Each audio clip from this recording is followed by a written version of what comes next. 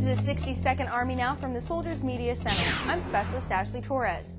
The new Child Development Center on Fort Myer opened its doors to the children of the military community. It's the largest CDC across the Department of Defense, and it has plenty of play space for the kids. It's 50,000 square feet with 3 wings, 28 rooms, 3 playgrounds, and a multi-purpose room. The center has space for 438 children. Woo! That's a lot of kids. Army families have over 700,000 children, and many of them are under the age of 2.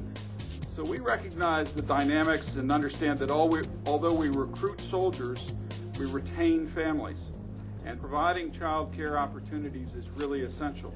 That's a 60-second Army Now from the Soldiers Media Center, Washington.